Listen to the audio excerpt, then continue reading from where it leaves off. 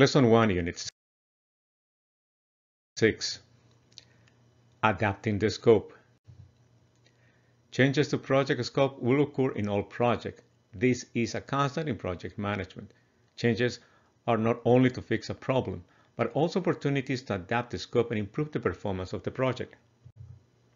Changes can come from the context. This is the environment where the project operates.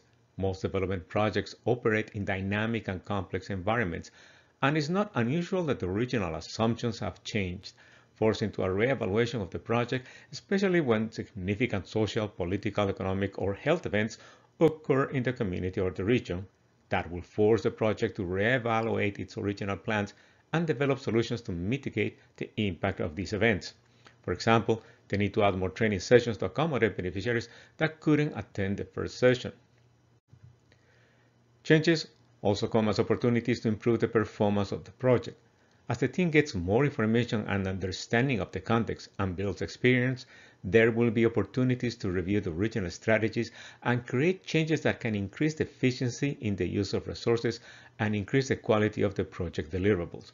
For example, a project finds that by increasing the level of participation from community representatives in the collection of monitoring data, they were able to see that more responses were created and also an increase in the quality of the survey data.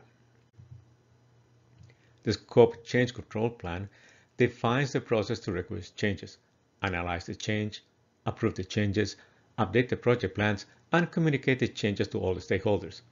It includes the people responsible for approving the changes, especially when the change will incur in additional cost.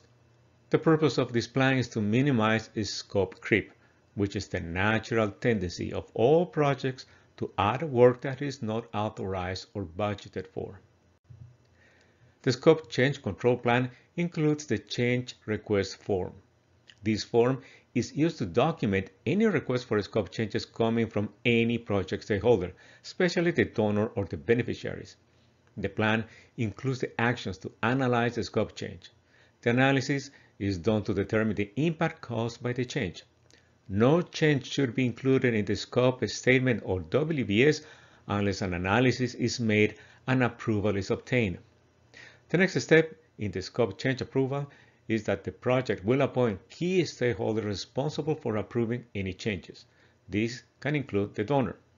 All changes must be approved before any new work begins. Once a change is approved, the next step is to update the project scope statement and project plans. As a project manager, you must update any relevant project plans, including the schedule, the budget, the scope statement, the log frame, and the WBS. Once all plans have been updated, you will need to communicate to the project team, stakeholders, and management the changes to the project scope. An important component of the Scope Change Control Plan is the Scope Change Control Request Log. This is a simple table that helps monitor all requests for changes to the scope. The first column identifies the person who originated the request, the date of the request, the description of the change, the person responsible for managing the request, the decision on the request, the analysis of the impact of the change in the budget and the schedule, and finally, the log includes a date when the request was approved. The dates can be used to monitor the time it took from the moment a request was proposed until it was approved or rejected. Adapting the scope is a step with the sole purpose of incorporating changes that will provide improvements and increase the project success. Changes to the project that do not add value or have not been approved should not be incorporated in the scope.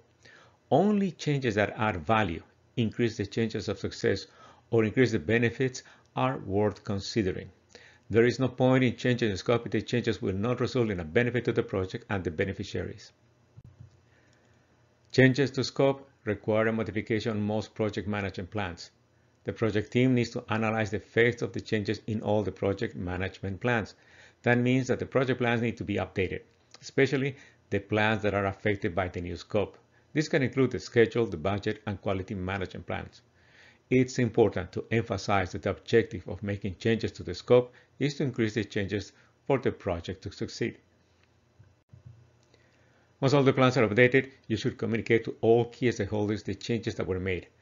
Failure to do this may result in people working with outdated plans, which may lead to delays and cost increases, and that can create beneficiary dissatisfaction or generate formal complaints from the donors. The communication can occur right after the approval of a change, when the change has significant implications for the project, or communicated in the regular communication cycles established to keep all project stakeholders updated. At the end of each project phase or at the completion of a significant milestone, you need to capture the lessons learned in managing the project scope. For example, the lessons learned with defining the scope, managing the scope, dealing with the scope changes, and adapting the scope.